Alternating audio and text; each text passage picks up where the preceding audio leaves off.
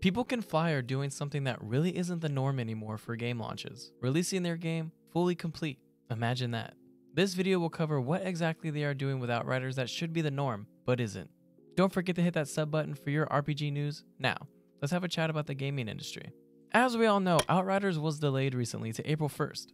The reasons were, we will spend this extra time fine-tuning the game and focusing on delivering a fantastic play experience at launch. I know we've heard this before, most notably with CDPR and Cyberpunk, but the only thing People Can Fly and CDPR have in common is they're both Polish. But the delay isn't what this video is about. This video is about what the gaming industry has been doing as a whole for quite some time now. Does early access ring a bell? Because it should. Early access has allowed companies to release unfinished games and sell them as pre-alphas.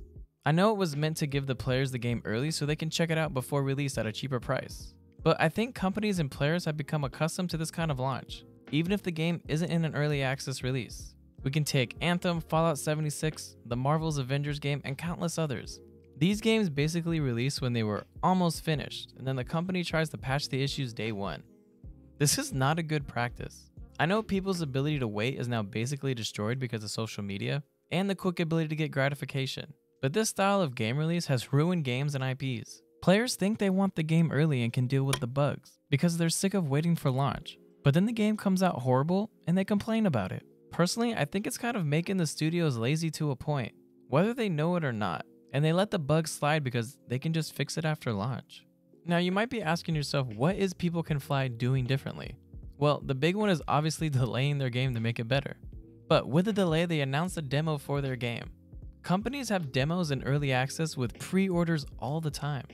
Outriders demo will be completely free and offer all 4 classes. It's basically the full game with a constraint on how far you can go. Your characters and progress you earn in the demo will carry over to the main game. This is honestly kind of unheard of nowadays. You usually have to pre-order to try games so companies get an idea of their sales, using the demo as incentive. People Can Fly are giving people a free opportunity to play their game and decide for themselves if the game is good before any purchase is necessary. I really like this call. They easily could have followed the way that everyone else has, but instead they chose not to. To me, this makes me feel like they believe in their game to the fullest. They aren't hiding behind pre-orders, but are putting their game out there to do all the talking. I also believe Square Enix learned their lesson from the past launch of the Marvel Avengers game. That game launched with a lot of bugs and terrible online connections, and cost Square Enix a ton of money. I still think they didn't care and wanted to launch the game before all the big titles came out in the fall. And well, they learned they actually couldn't keep up with their issues. But it is what it is, and Outriders shouldn't face the same fate, as I don't think they want that reputation of releasing any more unfinished games. I hope Outriders does really well and potentially maybe can cause a little shift in how studios and publishers release their games in the future. I know it's more profitable the way they do it now, but the games are suffering from it. At least I think so. So let me know in the comments if you agree or not. Stick around for some more videos coming up. Don't forget to sub to the channel for your RPG news. And until next time, peace.